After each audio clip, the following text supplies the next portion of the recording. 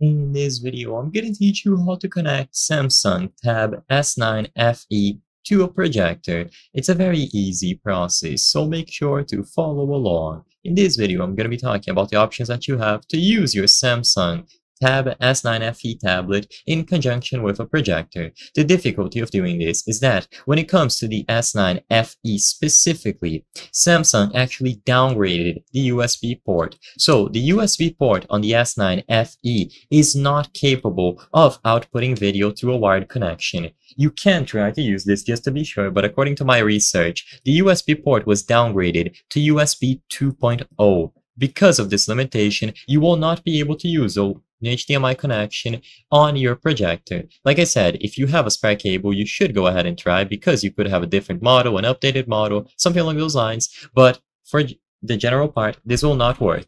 So what I recommend instead for most users is to use Smart View. Smart View is a feature natively available on most Samsung devices, including the S9 FE, and this allows you to cast your screen on various different devices, including a TV, the projector, and so on. Just tap on Smart View after you swipe down from the top, and inside of the Smart View screen, you will be able to choose your projector.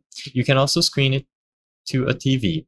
So you will have to use a projector that is capable of receiving screen mirroring. An example would be the Samsung Freestyle, but most modern ones should be able to receive wireless signals from tablets and smartphones. When you choose the projector that you want to use from the list, it is going to remain connected and you will be able to manage the screen view settings. So as long as you use Smart View, you will be able to get this done. Like I said, for most people, the connection through a cable will not work because the USB has been downgraded. So the only native way to get it done is through Smart View instead.